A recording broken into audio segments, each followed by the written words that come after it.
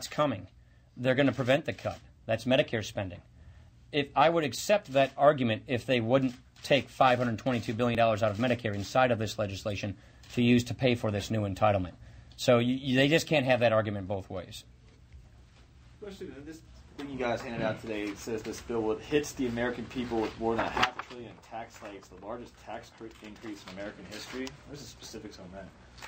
Well, I think probably the most troubling part of that is for the first time ever, they're going to have a tax on investments, annuities, to pay for health care. This is the 3.8% tax, as well as an increase in the Medicare tax of 0.9%. That's going to cost the American taxpayer about $200 billion.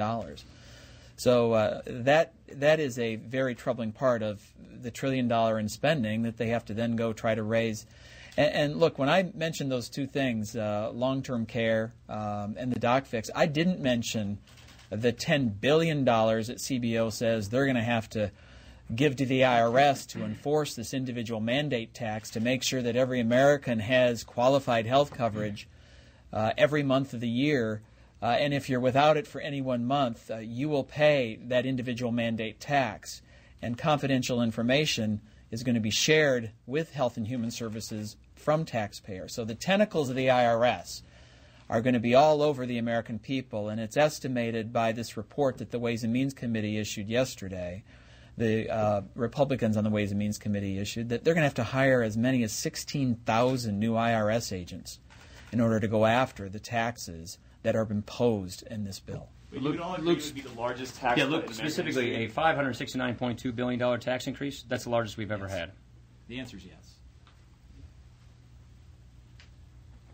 Anybody else can ask questions?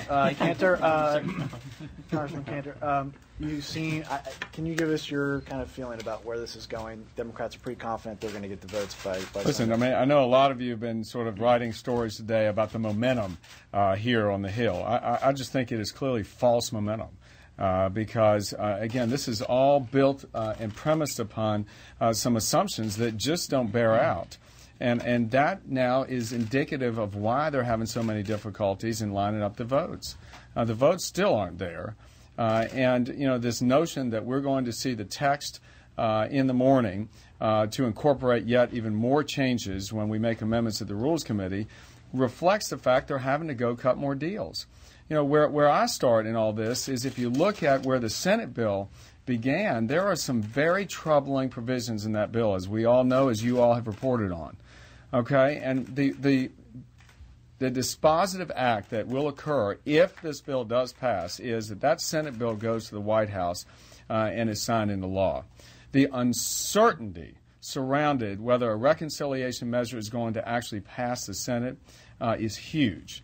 And that, coupled with all of this confusion now, has, I think, cast such a taint on this attempt to reform health care that no wonder the American people are so upset. No wonder they're so confused.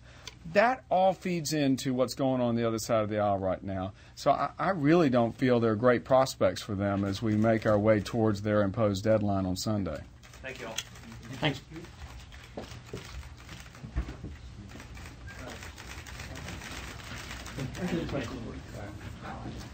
Oh, man.